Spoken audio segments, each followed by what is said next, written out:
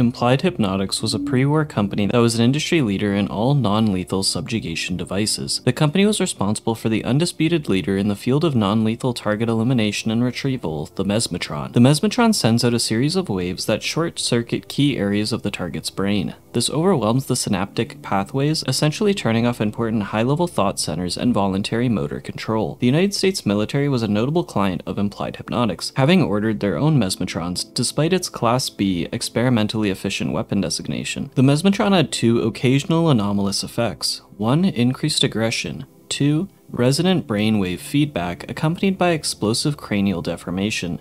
Maybe the most haunting thing about this company and the mesmetron specifically is that they were working on getting the weapon classified for everyday use, implying intended use against civilians.